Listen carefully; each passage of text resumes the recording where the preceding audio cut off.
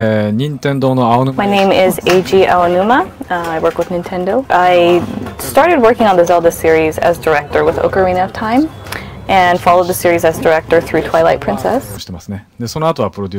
And with the most recent project, Phantom Hourglass, I worked as producer.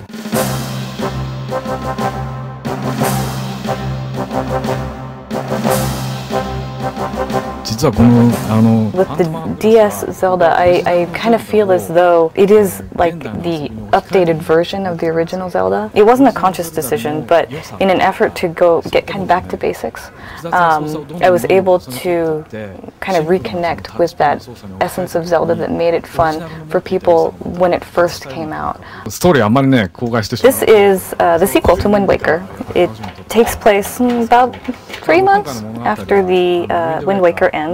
Tetra, Link, and her band of pirates set sail to explore new lands, and in their exploration they come across this mysterious ghost ship. Tetra promptly, being the adventurous gal that she is, jumps on board the ghost ship, and you hear her scream, and Link tries to save her, but in his efforts he just ends up falling into the sea. He's awakened on a mysterious island by a fairy and sets off on his adventure to find Tetra. Personally, I'm very fond of the Wind Waker story, and I always wanted to know where Link and Tetra ended up going and what lands they explored. So that personally was something that I always wanted to discover. When we were starting work on the DS Zelda, it's not as though we knew we were going to create the sequel to Wind Waker, but as we developed the game and gameplay kind of was finalized, we discovered that Wind Waker 2 was what we were working on.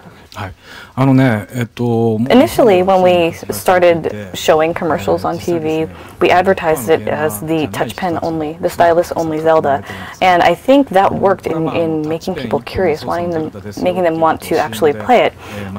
And we've received comments from both core users and new users that through this stylus control, we were able to create a new Zelda, one that kind of levels the playing field, and through word of mouth, the message is getting out there, and I'm very happy with the results we're getting.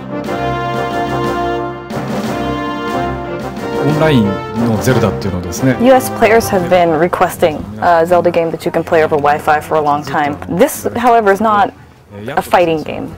It's more of a strategy game. The gameplay is actually fairly simple. Players take turns being on offense or defense, and on offense you play as Link and you collect Force Gems and then return them to your base. And then on defense you control 3 phantoms and you try to stop Link. The gameplay is only possible through the stylus, and though it might seem simple, to me, it feels similar to a chess game, but with more action. With this latest version of Zelda, the one that's on the DS, a handheld system, I was able to discover many new things about the series and what it can potentially do. Because the DS version of Zelda is not on the big screen, it's on a smaller screen and the interface is completely different. It opened my eyes to various possibilities, and I know that I made a version for the Wii, but there's still so much potential with that piece of hardware as well. So while there is an essence of Zelda that I need to stay true to, I'm really looking forward to exploring the Zelda universe on both the Wii and the DS.